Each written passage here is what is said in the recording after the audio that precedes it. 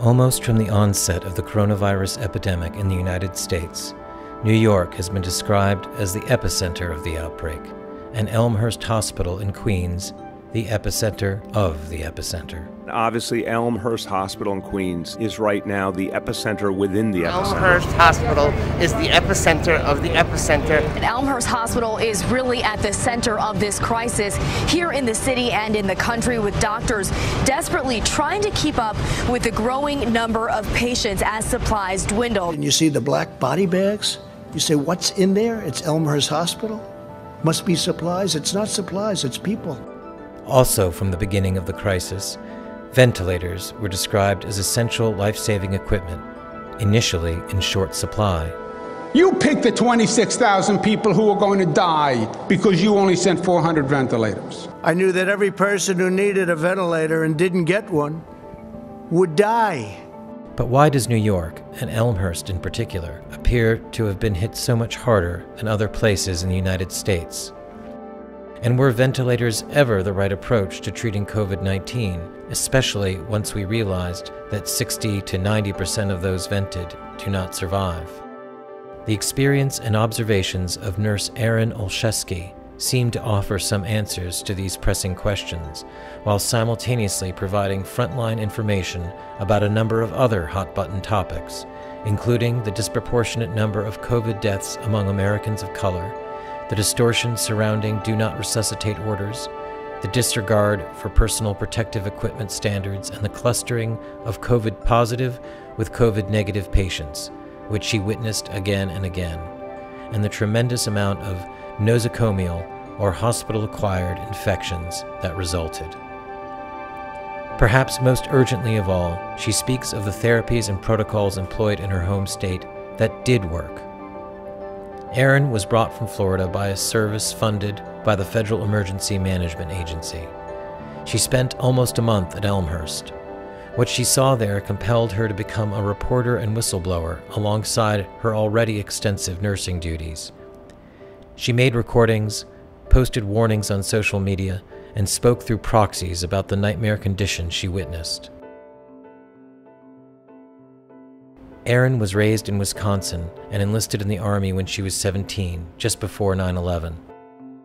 She deployed in support of Operation Iraqi Freedom in 2003. Part of her duties involved overseeing aid disbursement and improvements to hospital facilities. While in country, she received the Army Commendation Medal for meritorious service and was wounded in combat.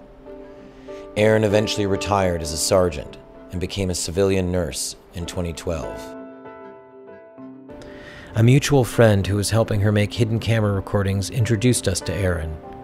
After working a long shift at the hospital, she agreed to do an impromptu interview in her room at the Marriott Marquis overlooking Times Square. We encourage the viewer to leave aside their preconceptions about the nature of what is happening, to hear firsthand from an eyewitness who, at great personal expense and without political prejudice of any kind, now openly reports what she discovered in the hopes that the information will be put to good use to save lives. She began by telling us one of her most disturbing findings, that people who had repeatedly tested negative for COVID were being described as COVID confirmed. Okay, so if you look close, I'm in my patient's chart. I am pulling up like their laboratory results. So if you look here, you'll see COVID-19 bioreference lab. Here are the test results. As you can see, 5/1/2020 at 17:16, not detected. They test for a second time, 5/4/2020 at 17:59, not detected. So both of those are negative. Scroll up to the top. This is my patient. They are on a vent and they are being called COVID-19 confirmed. Droplet in contact and eye protection. So this person is droplet and eye COVID confirmed. Positive A, click, not detected. No resulting lab available. Oh, pretty good. while Erin was using her hidden camera to document another chart showing a patient with negative test results who nonetheless was labeled COVID confirmed, another travel nurse entered the room. They began to discuss what Erin was seeing. If it says bioreference, that means it's done here. So not detected here, but so it's presumptive. Now, they are detected if they're saying it's positive.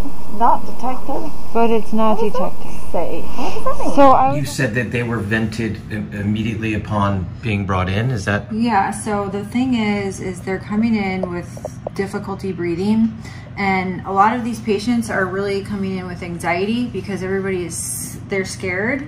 And when I was back home, I was working in the ED out in the tents, and most people that were coming through with like symptoms of just, you know, anxiety, or, you know, they're worried and they're breathing fast and then they get all nervous. So this is how the people are like coming in. Now, I'm not saying that some of them, you know, don't have COVID. Like there are people that come in and they really do need help, not to the extent of a vent, but they need help.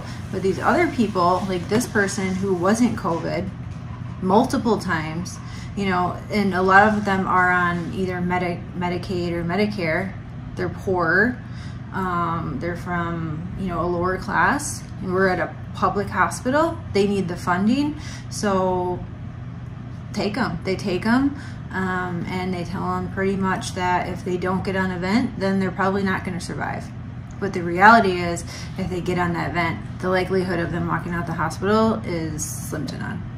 And can I ask you, what like PEEP are they on, and is that being mandated or specified what the pressure is on the vent? Here's the thing with this.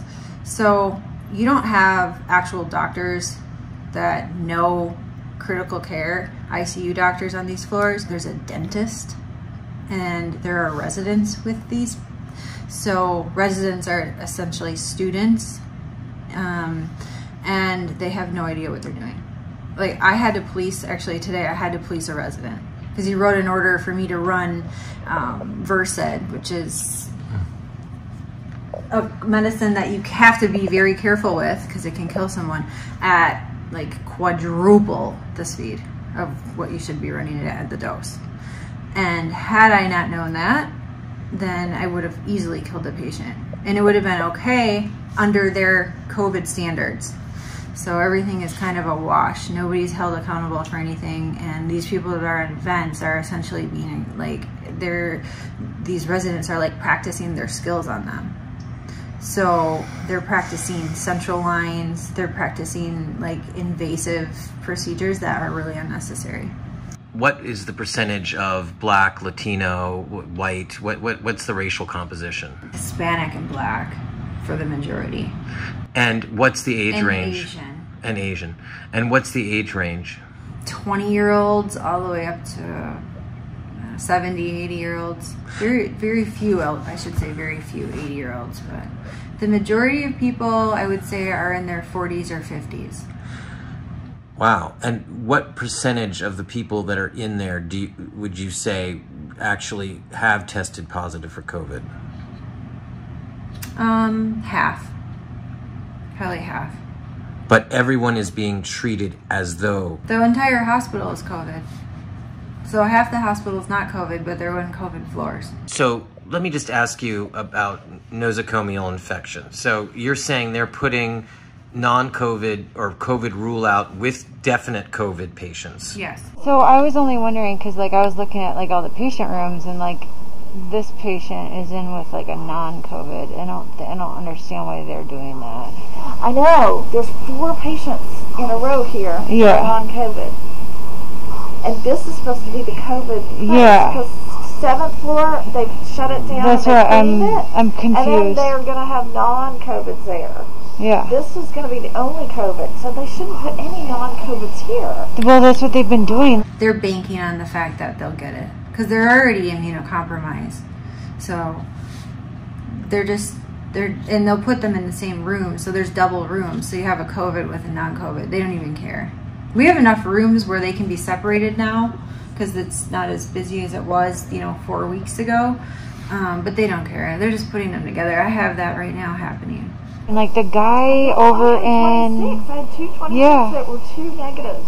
And they end up positive. Like the guy over in 29, I had him upstairs because I was on CCU before it. Yeah. And he came in with a stroke.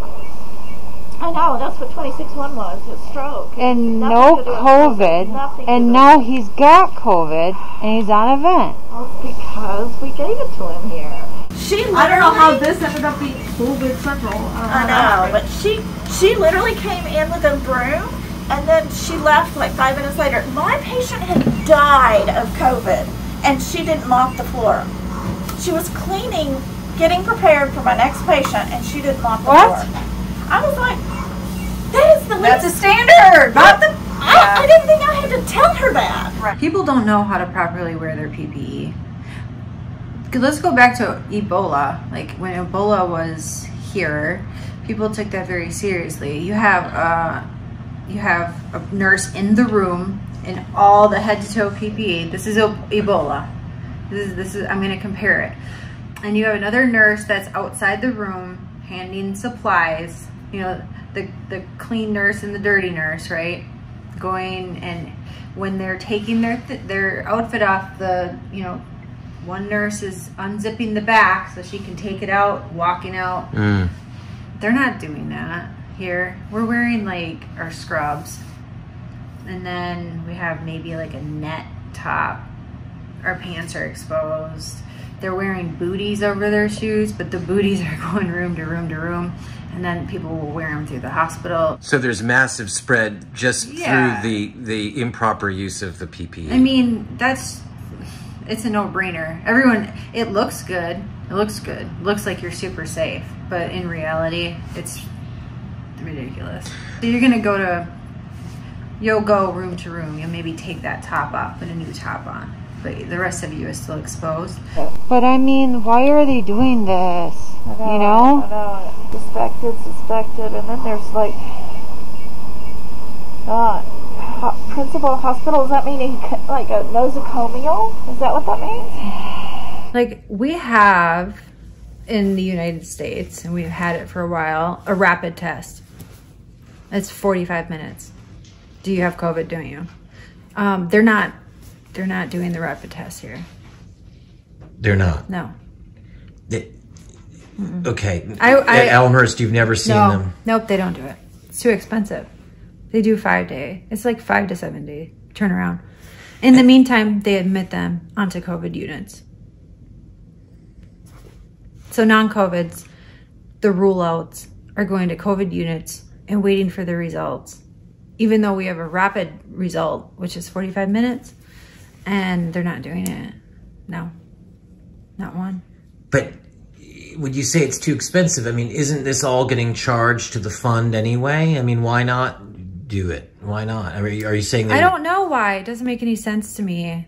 I asked that doctor about it. How come you guys don't do the rapid test here? Because city place, I mean, it exists. It's just they don't have access to it. There's only limited supply, so if you have deep pockets, you get it first. Oh, so money. Most times it's money about everything, yes. That's sad. It's the reality. I compare this hospital to a third world country. I've been in a third world country hospital in Iraq.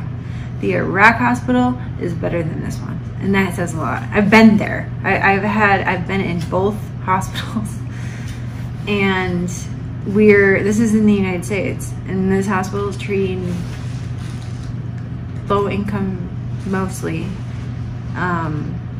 people, and it almost makes me feel like they think these people are disposable, and they're not. They're people. You know, people are not disposable, you know, especially the ones that are struggling day in and day out, the hard workers, you know, like trying to reach that American dream, and they're not given a chance because they're brought to this place where nobody cares. And is there an understood financial incentive to diagnose COVID? Yeah, of course. So in the hospital that I'm in right now, it's all COVID. at this point. Every single floor is COVID, and they made it that way, obviously, for a reason, in my opinion. But a person cannot come to the floor unless they have a COVID diagnosis. Is the reason, did they not want to cross-contaminate? Would that be the legitimate reason why you would create an all-COVID floor? Here's why I will say no to that, is because they're admitting people for, quote, COVID rule out. So this guy was probably admitted COVID rule out, tested him, they saw that it came back negative. They probably already did something where they needed to now call him COVID, in the hopes that if they're putting him on a COVID floor and there's nurses going room to room to room, he will get it, and then they'll be, you know, they'll be backed when he does pass that he did have COVID. Yeah, I mean, that's quite, you know, that's quite a charge. I mean, what makes you think they really want them to get COVID? Because money. Money. I think it's at least $29,000 per patient, and then you have to think you are also charging supplies and more supplies and more supplies. That's just like a bonus money. But but the residents aren't getting that, right? I mean, why? Oh, that's the thing. And I actually I've went at it with a lot of residents already, and they're order followers. So there was a resident, and I have this on tape. I taped it because it was just so disgusting to me. A 37-year-old, which is my age, was not a DNR. He was a full code. His family in-depth discussed with the doctors that they want us to do everything they can to save him. Like, he came in talking. He was very terrified. He was just like, you know, totally alert, knew what was going on, and they convinced him to be on a vent. Now he's dead. But the doctor said when I got into shift that if he codes, that we are not to resuscitate or try to save him. And we flipped. This is important. I just asked them if we can put a DNR order, and they said no. That's up to the attending. Okay, so we're going to code him. That's what I said, and they said no, we're not. I said yes, we are. Yeah. We're obligated to. So then we got to say something though, like it's our license. Unfortunately, you guys got to put in an order, just something. That's what I said. Yeah. I said I'm obligated. Yeah. What did she say? So that she's like, the higher up said. I said I don't care what they said. What higher up? God? We don't have a God here making decisions. I said I don't care what they said. So we're supposed to. He's not DNR, but we're treating it as DNR. Basically. Does his family know? His family knows the situation. I think they called them and they told them. They were trying to do a school attending consent for DNR. Okay. All day he spent like in the 80s saturating.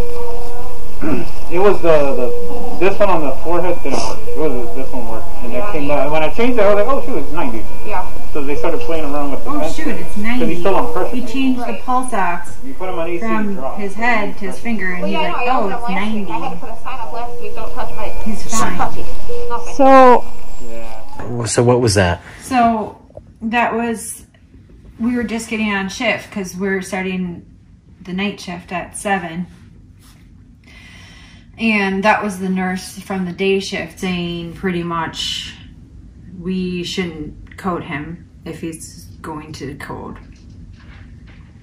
And then I turned my glasses on. Why are we being told not to code him, essentially? That's what he said. I mean, because I'm going to tell you right now, if he bottoms out, I'm jumping on his chest. Period. Point blank. It's going to happen. Okay. Because until that status is changed in the computer, that's what I'm obligated to do under my nursing license. Right. I mean, because you guys aren't going to back me up and protect me. Well, Elmhurst does have a policy, given like a COVID policy, given the scarcity of dialysis and blood. It can be a chem code. It can be whatever. That it's not. There's not a. It's a difference. Normally, the standard is whatever the family says. Like we just do. So if they would say code him for 5 years, like we just do that until they die. It's a little bit different now because of the new policy in place with Dr. put in place, which is that you don't need full family. Like you can just tell someone that it's medically futile and that we're not willing to just pour blood and resources into something that would be impossible to get back. Right. But look, it's brutal. He's 37. I mean, it's brutal. Well, So they said, tried. well, our higher ups have agreed and our attendings agree that this is futile care at this point. He is not going to make it. I said, he doesn't have an epi drip going. He doesn't have anything to sustain going. And I said, and who decided this? And I said, can you put a comfort care order in then? No, we can't do that. Can you put a DNR order in? No, we can't do that. I said, so what's our plan? Do we have to modify? She goes, well, he's dying. And I'm like, I understand that, but there needs to be an order indicating that either I'm doing compressions or I'm not doing compressions. Well, I can say that we can all be in agreement that we will do it. I will definitely. Yeah.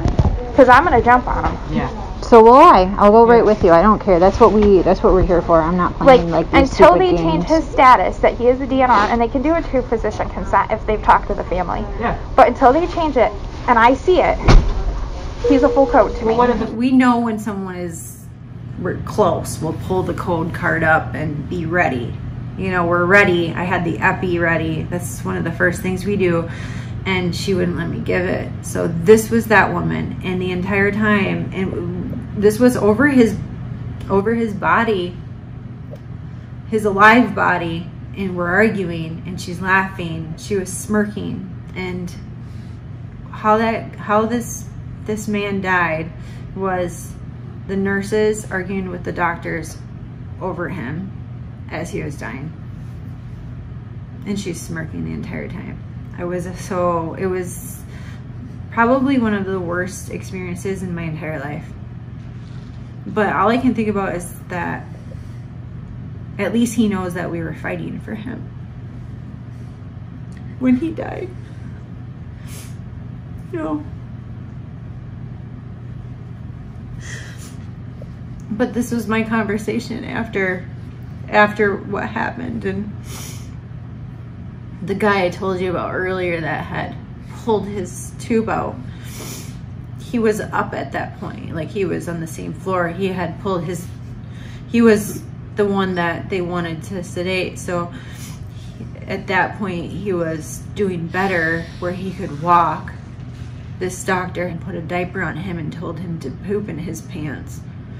So after the code, I went to go check on him, and he goes, I have poop in my pants. I'm like, why do you have poop in your pants?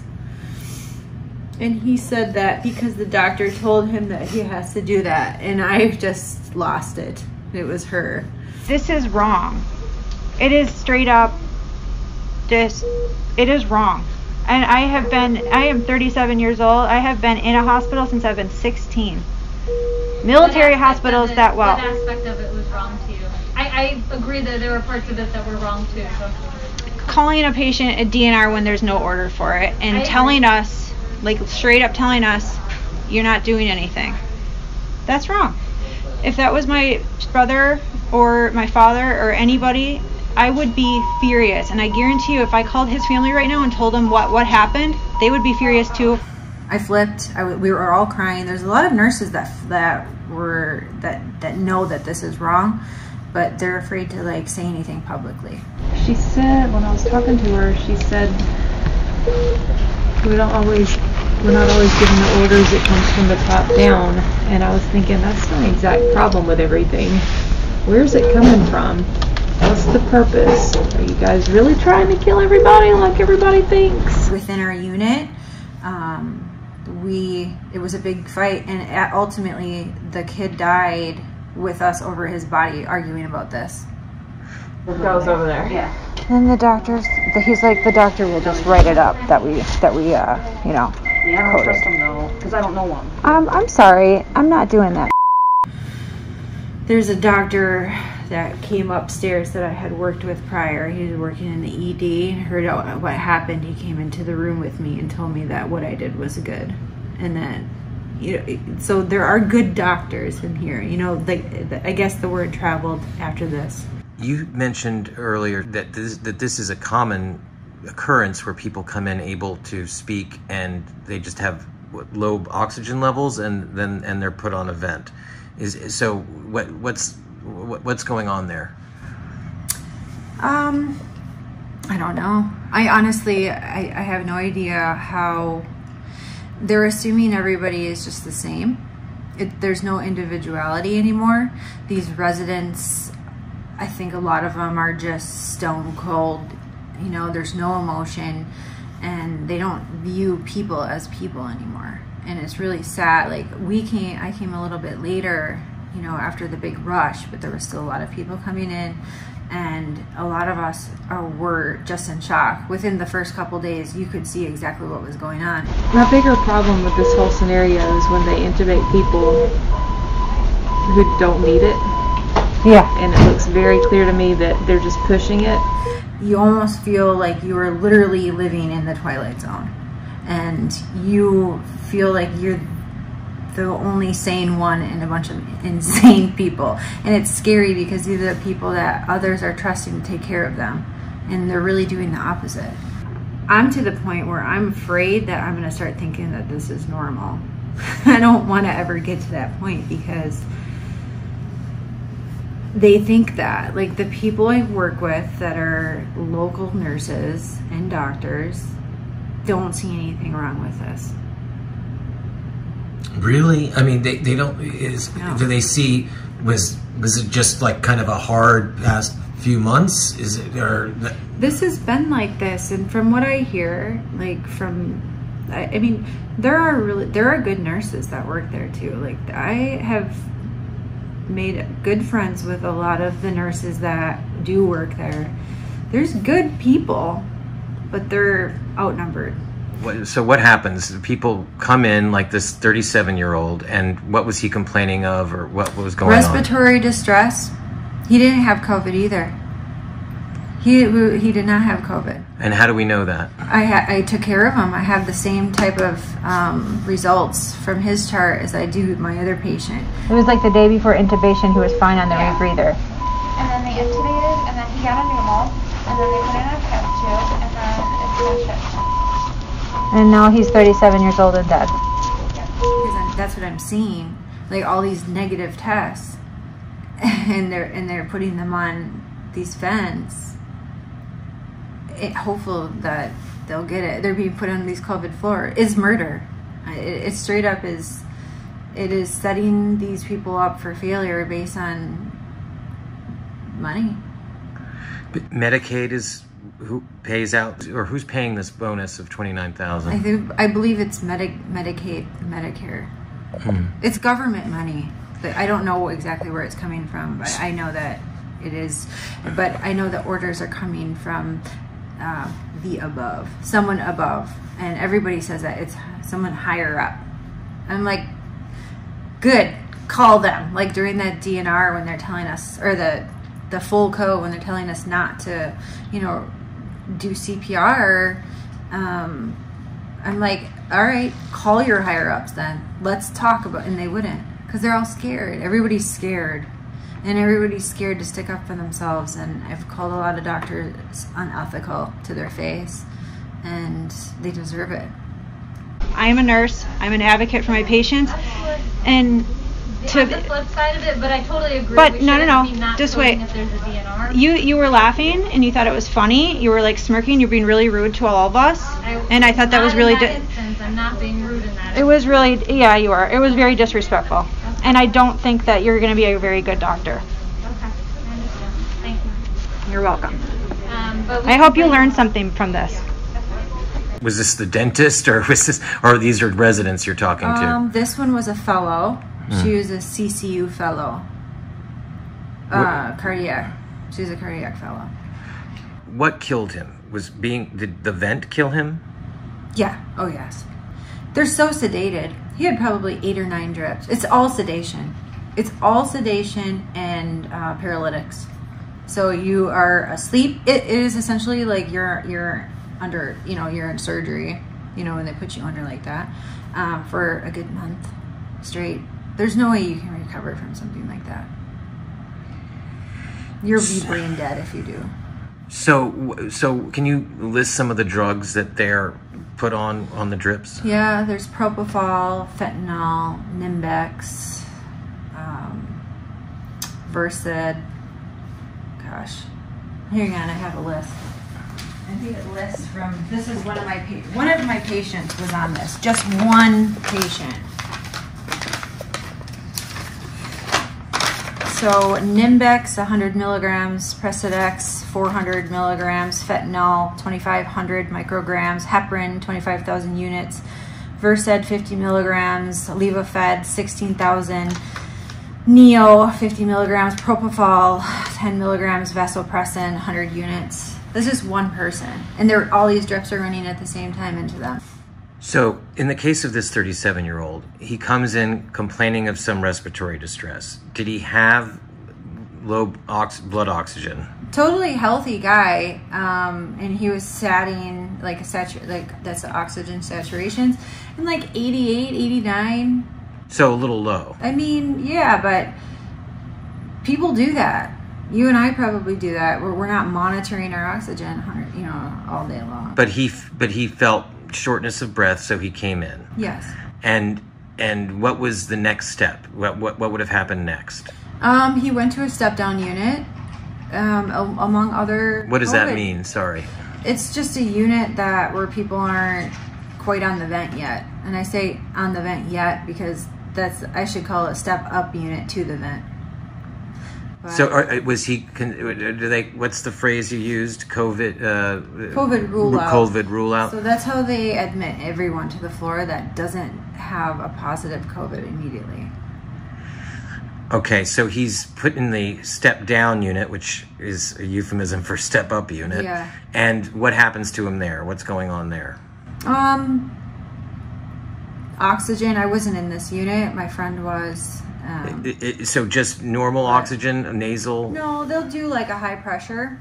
So what does that mean exactly? What does it look like? Pretty much like a forced. It almost looks like a big thick nasal cannula, and you put it in your nose and it forces the pressure in. It can almost be like, you know, it's still causing your lungs to expand, right? But what they really need to be doing is like the non-rebreather mask, but they just skip it usually. They go right to the high pressure, so their lungs are already, you know. So, and tell us what a non-rebreather mask is. So that's just, there's a bag that is on the end of these masks. It's not forcing air down your lungs. Okay. It's more natural. Okay. You know, and you can put 100% oxygen. That's what people need. Okay, so and that really is not the protocol. It's not the protocol to start people on that. I mean, it should be, but it's not how they're doing it now. I mean, in your prior experience dealing with people with low saturation, would that be what you would do? Oh yeah, that's what we were doing, you know, in my hometown. And were you having better outcomes there? Yeah, we didn't have this because we treated them properly, you know. What would you say the case fatality rate was? None. Zero. Yeah, by me, 0. And what is the likelihood of coming out of the hospital you're in? I'll tell you that the unit that I've been on, the only person that survived, ironically, is a guy who pulled his own tube out. Yeah. So he woke up enough to be able to do that? Yeah. He wanted it out. He should have never been on in the first place. That's a whole nother story. So let's just keep going with this 37-year-old. So he's on the step-down unit, and he's being given semi-pressurized oxygen. It's not a rebreather mask. And then what happens to him? They'll start treating them with medications, you know, that will...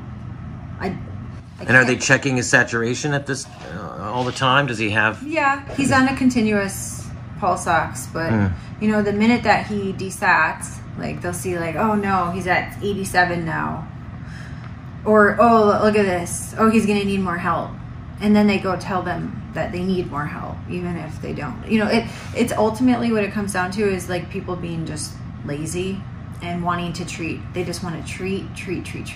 You know, is there any incentive to the? Okay, you're saying that the incentive for the residents is kind of experimental almost. They're order followers, and they're you know, like they want to please. That's what they're doing. They want to please, and like the protocol of that hospital is to treat. To treat invasively according to this protocol. And do we know where this protocol originates? I mean, because obviously the governor was talking about getting vents. Everyone was talking about getting vents. So this seems like this comes from very high up. Yeah, I mean, if you're gonna tell somebody, the entire world essentially, especially the entire United States, when they're like, we need the vents, like, if you tell people something enough, they're going to start believing it. So that's exactly what happened. Tell me why Cuomo immediately thought 2 months ago that they'd need 30,000 vents. How do you just come up with a number? Cuomo's an idiot too.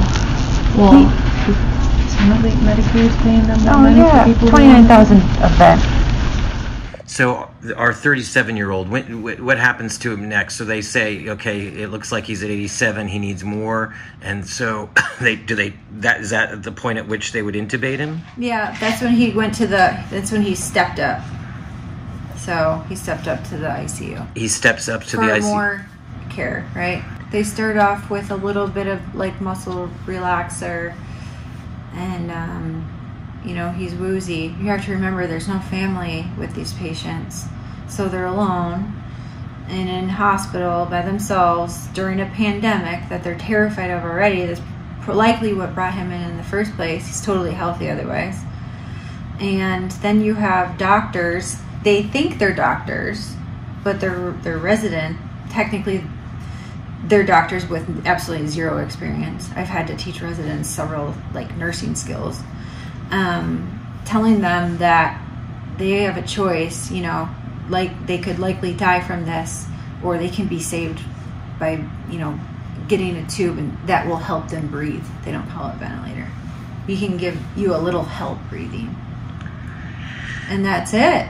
Then they get the sedation, and they go to sleep, and that's it. They don't wake up. He's in a body bag.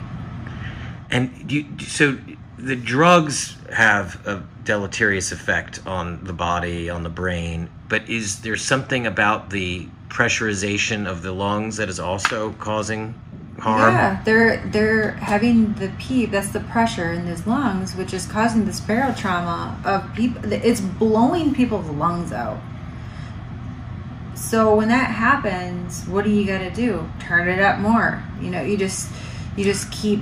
Because the membrane expands, so that you need, in order to fill them and deflate them, you need more pressure. Yeah, you're going to have to max it. I mean, we have a guy right now who's maxed out on everything. There's nothing more you can do.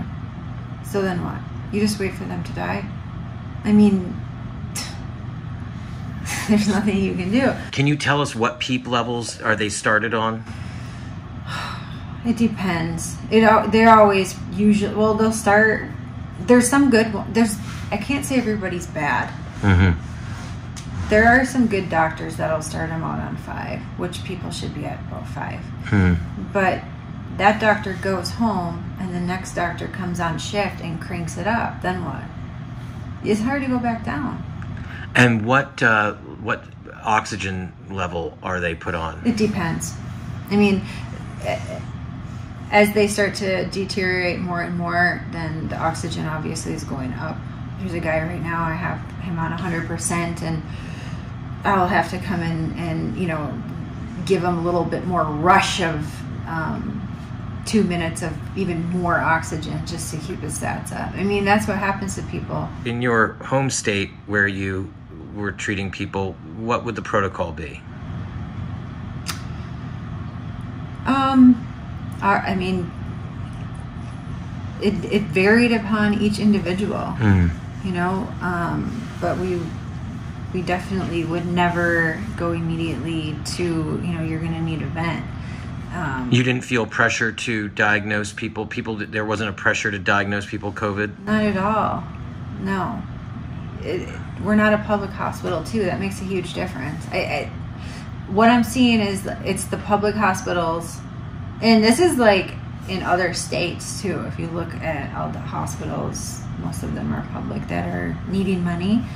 But our hospital would just treat them based on the individuals, and they were using the hydroxychloroquine and the zinc and, that protocol, for sure. At your hospital? Oh, yeah. And that seemed to work? Yeah. We didn't have anybody that died. I think there was one patient that was admitted and went home like the day later. And I'm in a pretty big city, so. And were these people with who were elderly with comorbidities who were having good outcomes? Yeah, actually one guy the one guy that was admitted came from a nursing home. And he was obese, like severely obese. And he yeah, left. He's fine. He left after a day. I think it was like a night, maybe 2 nights max, but. And what do you remember what he was treated with? I didn't have him on the floor, but I can imagine he was treated with the protocol that we would prescribe the patients before they left the emergency room. Which was? The hydroxychloroquine, zinc. Why do you think that's been demonized so much? Because it's working, and then people wouldn't need vents. I don't know. Only on 2 tonight, a Houston hospital is having success treating the coronavirus patients. In fact, its recovery rate is perfect. Fascinating, isn't it? To treat patients here, Dr. Veron is using an experimental drug protocol. It's a cocktail of vitamins, steroids, and blood thinners. Each patient also is getting hydroxychloroquine, the malaria drug touted by President Trump. The protocol is controversial because there hasn't been time for extensive testing, but Dr. Veron says it works. We've treated over 40 plus patients with this treatment, and we haven't had a single complication. So far, he says, none of his patients have died. This is time of war. There is no time to double-blind anything. This is working. And if it's working, I'm going to keep on doing it. What we're finding clinically with our patients is that it really only works in conjunction with zinc. So the hydroxychloroquine opens the zinc channel, zinc goes into the cell, it then blocks the replication of the cellular machinery. You're prescribing it, and it is working for COVID-19 patients. Every patient I prescribed it to has been very, very ill, and within 8 to 12 hours, they were basically symptom-free. And so clinically, I am seeing a resolution that mirrors what we saw in the French study and some of the other studies worldwide. But what I am seeing is that people are taking it alone by itself. It's not having efficacy. Okay. What can you tell us about any confirmed COVID cases that you've seen? Both in your home state and here in New York, what have you noticed about them, and what do their stats look like? Okay, so the real confirmed COVIDs that come in, like, you immediately know that they're COVID because they cannot, they can't breathe. They literally can't breathe. So they do need that non-rebreather mask, or their stats will quickly drop to 60s, 70s. You want to be at around 90 to 100. So they can't talk even. Some of them can talk. A lot of this is anxiety, but the problem with this is they were being told, the public has been told to self-quarantine, right? Stay home. That's a problem because these people could be getting early treatment. This clinical trial is emerging that appears to show that it decreases severity early in the game, before you end up hospitalized, before you end up on a ventilator. And they're not, because they were told to stay home. So now they're getting really, really sick, and they come in on an emergency status. They waited too long. If they didn't wait too long, they're easily treatable. And easily treatable, you feel, with some of these treatments, like 100%. Zinc and hydroxychloroquine, and it's working. I mean, it's been proven to work. There's a doctor, I think, in Texas that's using that protocol and a shot in the butt, of antibiotic shot. I don't know exactly which one she was using, and she's successfully treating.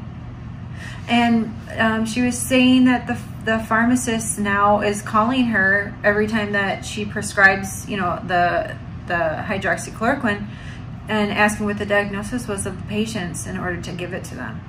I'm like, that's a doctor-patient relationship. So the pharmacist, I guess, was told to do this. And, in New York, the governor said, pretty much put a ban on it. So why? What made him, a medical professional now to make these decisions and intrude on the doctor-patient relationship? Because I think I know. I've seen it. They want a vent. He wants to be right. They requested all these vents. They want to use them. As part of the same executive order that granted hospitals near blanket immunity from malpractice litigation during the epidemic, Governor Cuomo singled out hydroxychloroquine as the one drug that could not be used as an off-label therapy for COVID-19, except as a part of approved studies. The order was issued ostensibly to prevent hoarding, so that those who take this decades-old, inexpensive treatment with a long safety record for approved conditions like lupus would have access to it. He later amended the order to allow hydroxychloroquine's use in later-stage patients in hospitals, but not in early outpatient treatment.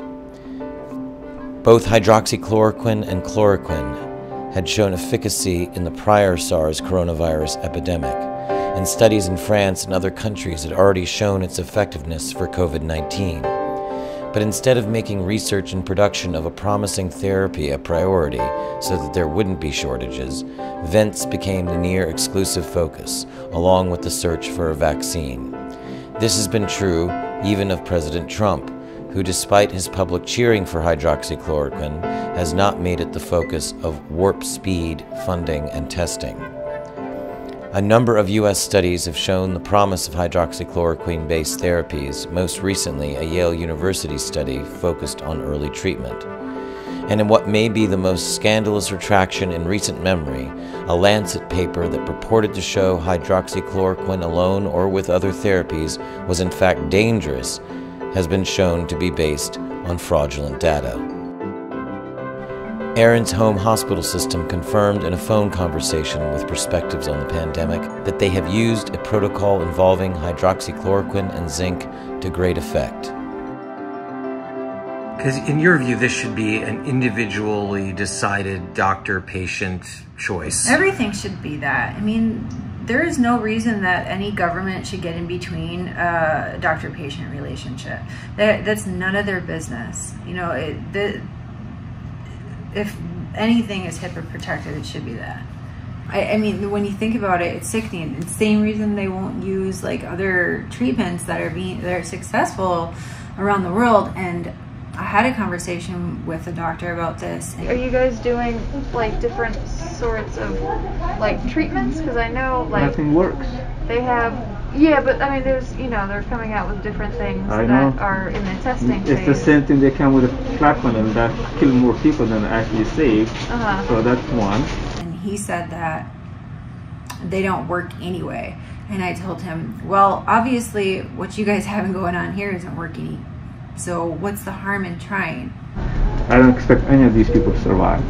90% of them would die. I mean, it's just maintaining. So I figured if it's assumed they're gonna die anyway, just try. Why not throw a few? Well, it's, you know, I don't know. That's always an issue in medicine, whether you should just throw things whether they're dying anyway or not.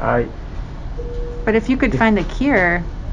Well, there's no cure, so there's no antiviral therapy. The only way to do it is cure. But there's no treatment, I should say. Rephrase. Treatment. You could treat it, but you know, you have to have some scientific basis for whether these things are working or not. And just throwing everything at them, you could make them worse. So worse than death. Huh? Worse than death. Well, we said 90%, maybe that 10%, maybe they're true. I don't know. So, but I mean, if there's no basis for it working, I mean, you wouldn't just try things just because. I mean, I would. I might, if it could save my life. Yeah, hell yeah. So, with these actual COVID patients, they present by not really being able to breathe. Maybe they've, as you say, they've probably waited too long. They're not able to breathe, and some of that's anxiety. And what else? So what else do they? How else do they present? So their lungs. If you look at their X-rays, you can immediately see that these patients are affected by COVID because they're white. Their lungs are white, and the secretions are really, really thick, mucousy, and white. And that's what the photo or the X-ray of these lungs look like. And what does a white lung mean? What is that? Is that mucus? Yeah, in the lung? it's coated. It's almost like their lungs are coated. So that makes it hard to obviously transfer oxygen into the bloodstream. And so they've got very mucousy lungs. And how do you deal with that? Is that what hydroxychloroquine and zinc do? Or? I mean, those treatments are for beginning stages. Like once you get to the stage where your lungs are looking like that and you're having a lot of trouble breathing, there are proven treatments that have passed like 3 trials in Asia through Dr. Chang. He's a US board certified physician. Is this like extremely high dose IV vitamin C. He's successfully treating people with that. And what that's doing is it's giving your body, essentially your lungs, like the power, the antioxidant power to kick it out, while you can be getting IV antibiotics to be treating this and getting rid of it. But they don't want to have anything to do with it here. What they want to do is just throw them on a vent and sedate them. Yeah. Have you done the high dose IV vitamin C that's successful in Asia? That doesn't work. Really, the other stuff does. People trying all kinds of silly stuff. There is no scientific basis for vitamin C to be working here. Well, the Dr. Chang, he was the one that it went through that high dose. I'm talking super high dose IV vitamin C. That's super antioxidants. Helps your body fight that. Yeah. It passed three trials. And it's being effective. It's just weird how like everybody just like shuts it down immediately. Because it's the vitamin C story has been around for a very long time. Oh, that's weird because I take it daily and I haven't been sick. You may just have good genes if you're not getting sick. I don't think it's from vitamin C. You may just have good genes. So how quickly does, so if you have a COVID and a COVID rule out or a non-COVID right next to each other on vents, will the COVID patient die more quickly than the non-COVID patient? If they're on vents, no. They're both the same at that point. Yeah. Really? Yeah. So even though the COVID patient with the, presenting with a very mucousy lung, I mean, are their lungs filled or they're just coated? I shouldn't say that. I'll take that back. It really depends on the person, how healthy they were before.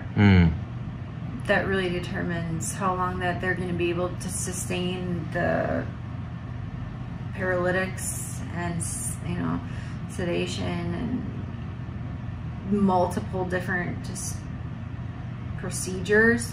Even when you're like sleeping or you're like, knocked out, sedated, and they're putting you through like these central lines that they're putting in and trachs, they're doing trachs, even though they're practicing essentially.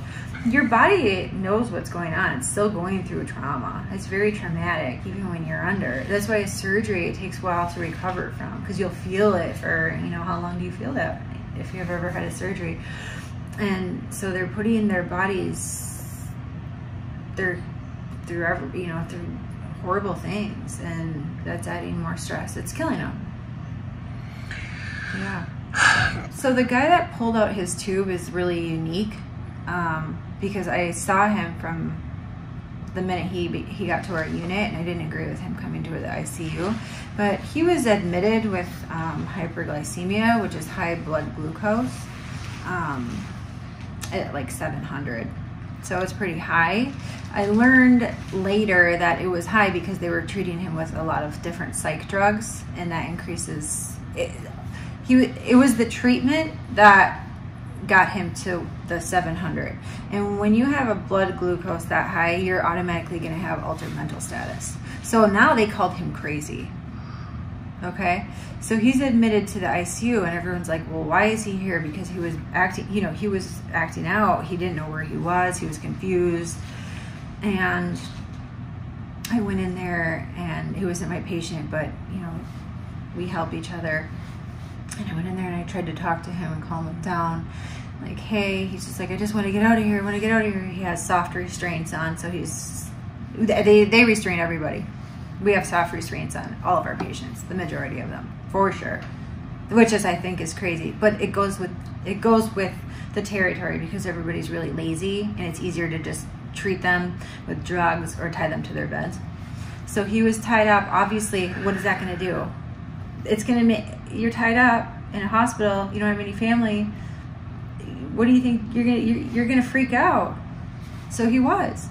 And his oxygen was sitting at, 88, 87. Doctor comes in, I should say, fellow comes in, and she says that if he can't get if she goes, if you can't get your breathing under control, we're gonna have to put a tube in you to help you with that. And I go, what? I'm like, he doesn't need a tube down his throat. Like, he doesn't need a vent. She goes, well, yeah, he's desatting. And I said, no, like, absolutely not. He does not need that. We need to get his blood sugar under control and he will be fine, and maybe not tied to this bed. And she goes, yeah, we'll talk about it. We'll just monitor him. And this was, I was working night shift. This was probably around 6 a.m. At 6:45, we had a code down the hall. The code passed. Had to do all that, got out of there. I come back for shift, and guess what? The guy has been on a vent. I was so upset. They did it, I guess the nurses that took over said they did it literally as I left. So I come back in the morning, he's on a vent. I'm like, you have to be f***ing kidding me. He did not need a vent. They waited for you to leave. They did. We literally, that was the morning we coded 28 for 3 minutes. That we no sooner took the vent out of that room, cleaned it, and put it in here. Yeah. And tubed him. Yeah, they took his vent after he died That's what and happened. put it on him. So they waited until I left because they know how I feel about this stuff. Same thing with bed 9. They didn't need to intubate him. He was progressing. I don't think that I don't know what happened after. We tried BiPAP, and then they brought him here, and I thought, well, cross my fingers, we'll see. And no one survives. He did. He was the only one that I've had. That's what happened with him. But he pulled his tube out, and so he has a chance again. Oh, he did? He extubated himself. Oh, he did? I didn't know that. I thought he was extubated. And how did he wake up from? Turns out that he did drugs. So he was resistant. He was to fentanyl. All of this stuff that we give normal people didn't cut it for him. So he ended up,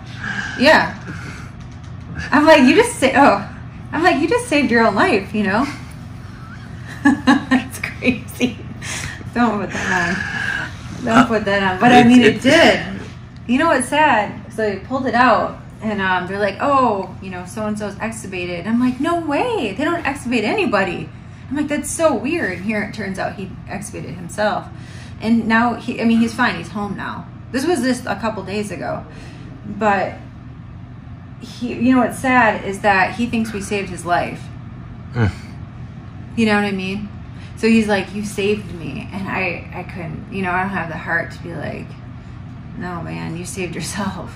You have like 9 lives. Because had he not pulled that out, he would definitely be dead. For sure. They don't extubate anyone.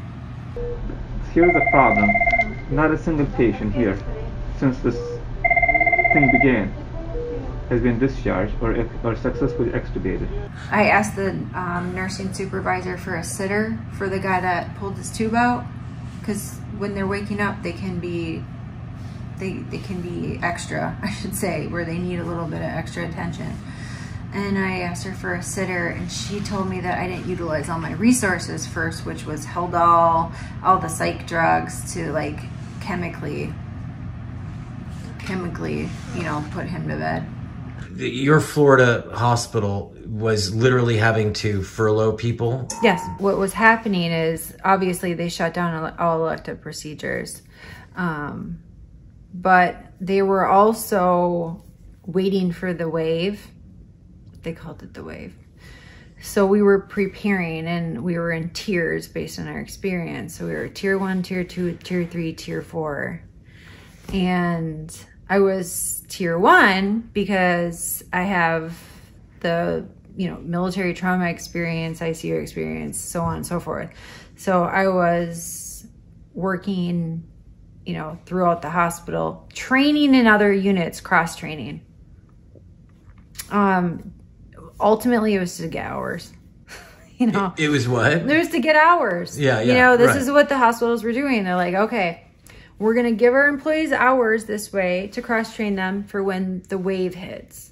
And then that wave would get pushed back another week, and then it get pushed back another week. And the units that we were floating to, like cross-training, they're like, what are you doing here? We don't need you.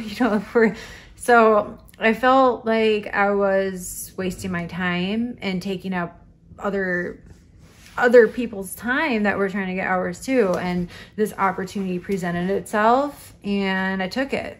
Do you think that the reason you never got a COVID wave in Florida was because of any of this lockdown? Or, I mean, I know you're not an epidemiologist, but what do you think was going on? I live right by, and that was like worldwide news. People were at the beach. I was one of those people at the beach with my kids. Sunlight, it's vitamin D, it's good for your immunity. Fresh air, salt water, all these things are really good for anyone's, immune system. You have to be out. Mental health, we were all at the beach. And so people, if there was a lot of transmission going on. Wouldn't you think our hospitals would be flooded? They were not. I'm right at the beach. I'm right by the beach. Didn't happen. Because the lockdowns happened after all that, and it was spring break. The beaches were packed. I mean, there's people from all over the world. Tons of New Yorkers live by us. What do you, I know I'm asking you to speculate here, because you really feel there is a new disease called COVID-19, do you feel that that's the case, or do you think that this is, I know there's a lot of mislabeling and I know all that, but there really is something new, right? And yeah. So, okay. Yeah. Okay. And why do you think it, places like New York got, we can see that what you were describing at Elmhurst was that they were packing people in together. And so that would cause spread. But why do you think a place like New York got hit so much harder than other places? I thought about that already. What I found is that before this happened, because it did make sense to me. I'm sitting at home, I'm waiting for work, I'm stressing out. A lot of my friends are doing the same. So I'm digging. I'm why is New York, what is it, because there's that many people crunched in together? But ultimately what I found is that the hospitals here were already struggling. I think they shut down multiple hospitals because they couldn't afford to keep them open. So that made sense to me, even though I didn't want it to make sense. There's really no other rhyme or reason, because but do you think we really do have many more cases, regardless of whether or not people went to the hospital? I think they're forced cases. Sure, people are coming in with COVID, whatever that may be. It is something. But not everyone, but they're admitting these people. That's the difference between New York hospitals or these, Michigan, the states that were, hit the hardest, quote. They're admitting these patients as possible COVID, calling it COVID. Or rule out COVID. Rule out COVID, when they maybe just had a little congestion. If there was something you would want to tell everyone in the country and everywhere else, what one last thing, what would it be? I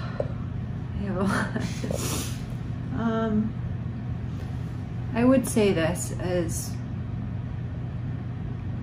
the one thing that I've had a struggle with, is if someone like me or anybody is trying to tell you something that might go against your beliefs, just listen, really just take it in, and instead of jumping on it, think on it for a night or a day and look into this stuff,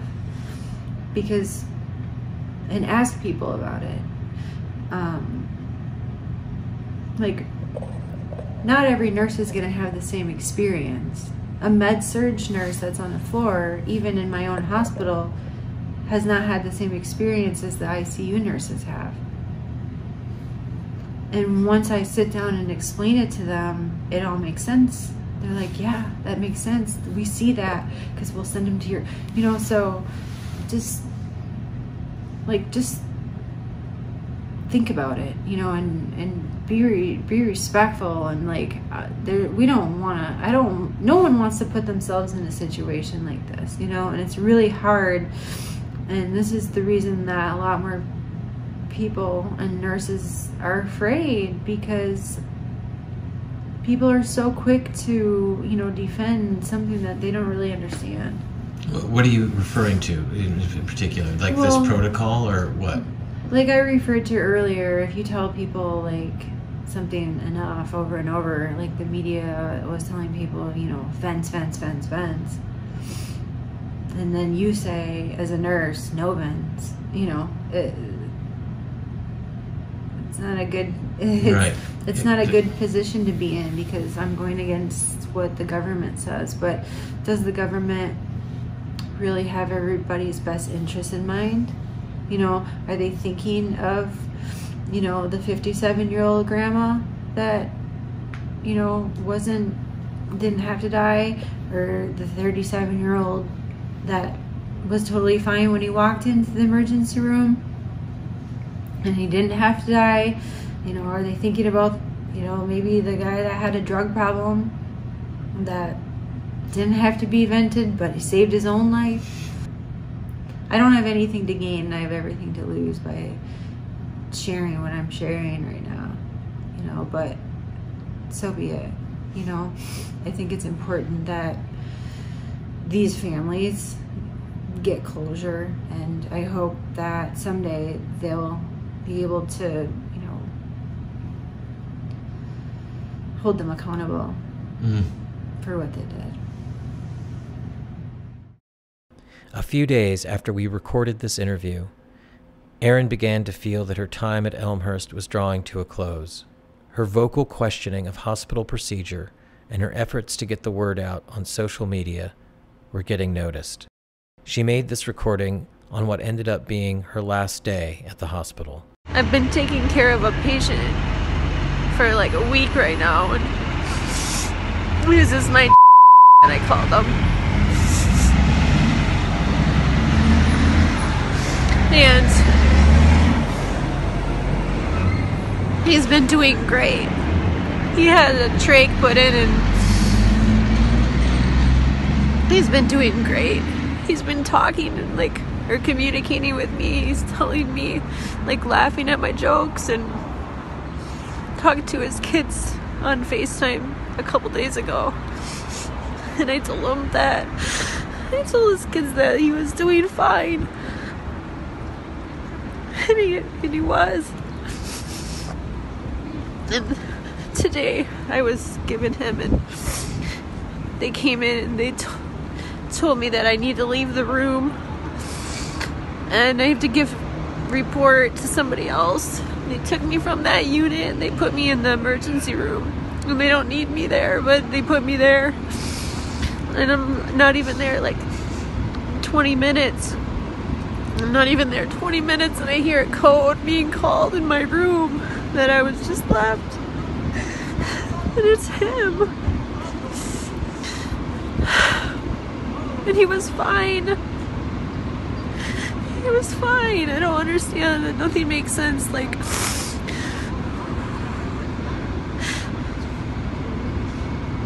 why would they take me out of his room and put me in the ED? And then not 20 minutes later, he's dead. It doesn't make sense. Like, did they kill him? He was my one patient that was gonna live. He shouldn't have died. I don't know what they did to him. Something's not right.